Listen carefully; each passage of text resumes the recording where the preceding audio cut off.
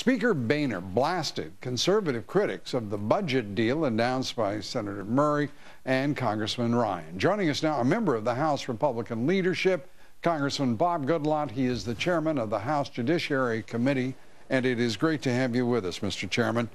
It is always great to be with you, Lou, and your viewers. Let me ask you this. This new deal, do you support it on the terms as they stand right now, about $85 billion worth? Well, I have many of the same concerns that the conservative groups have expressed about it not doing what really needs to be done. But, you know, you really need to place the blame where the blame belongs, and that is a president who will not do entitlement reform, 2/3 of our budget, a Senate that will not do entitlement reform.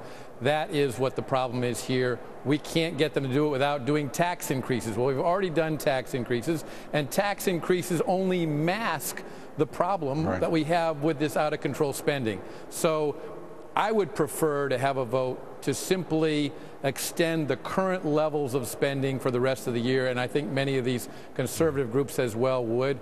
But unfortunately, we don't have 218 votes to do that in the House.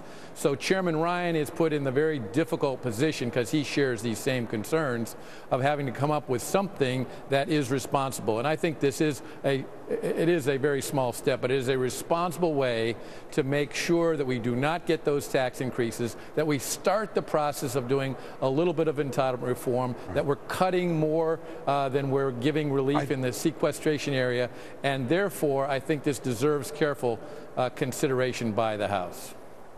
Mr. Chairman, I think that, if I may say, the deal itself looks like relatively short cotton.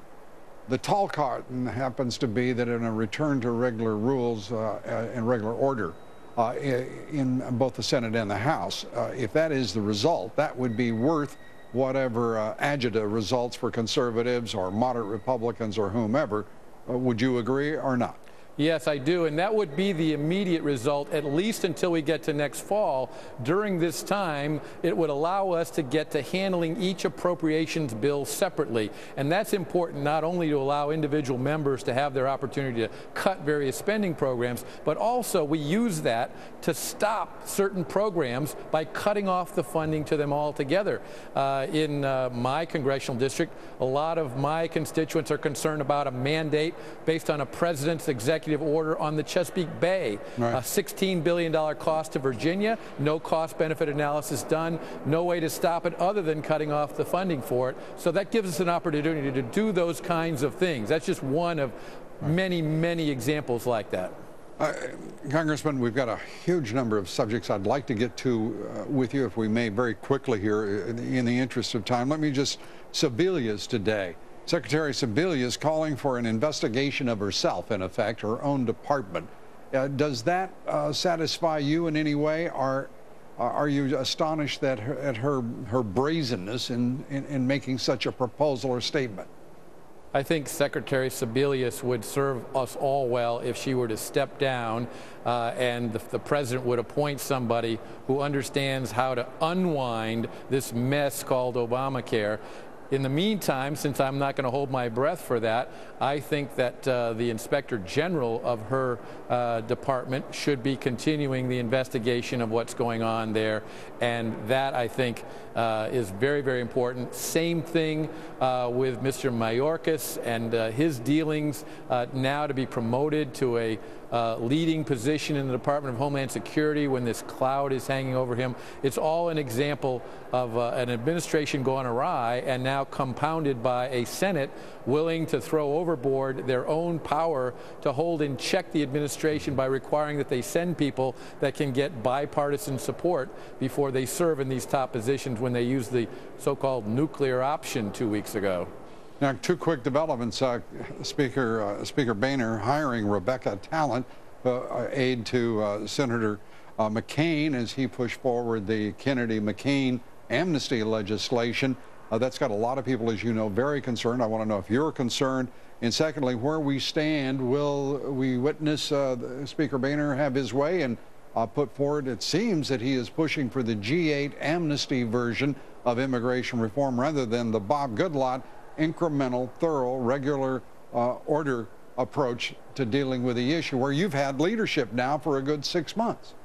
Yes, and the leadership has been working with us very closely on that, including Speaker Boehner, who was very helpful about a month ago in making it absolutely clear that not only will we not take up the Senate G8 amnesty bill that you just described, but we will not even conference with it after we do our work in the step-by-step reforms that address enforcement of our immigration laws first, doing legal immigration reforms, and then finding an appropriate legal status, but not a special pathway to citizenship for people who are illegally in the country. We're going to stick to that. I have every confidence that we can work with the leaders and their staff to continue down that track, and that's where we should stay.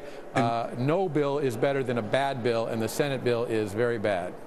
And very quickly, as we conclude here, Mr. Chairman, your committee holding a hearing on asylum tomorrow. You're talking about people falsely claiming fear as a basis for, including members, it turns out, of some of the drug cartels to gain asylum in this country, gaming the system. But the system itself is participating in that game, specifically this administration, is it not? Well, we believe that's correct, and we're going to get to the bottom of it tomorrow when we hold this hearing. But, you know, the United States has a long and strong history of welcoming people to this country who are facing real political or other persecution in their home countries. But now it's being abused by people in a number of different ways, including people who have no basis for fear of persecution in their home country, showing at the border, being trained to say that, then being admitted into the country, not detained until a proper determination is made, but then being let into the interior of the country, even with work authorization, told to show up for a hearing later on, and guess what? A lot of them don't show up. Secondly, and even worse, some of the people applying for political asylum are members of drug cartels in Mexico, and their fear of persecution is being killed by the other drug cartel. That's not what political asylum was set up to do. We need to reform this program, but the first thing is to get the facts out. We'll do that tomorrow morning, and I'm very much looking forward to this hearing. I hope your viewers will tune in. We'll be watching. We'll be following you throughout, as always. Congressman, thanks for being with us. Chairman Bob Goodlatte, Chairman of the House Judiciary Committee. Thank you very much.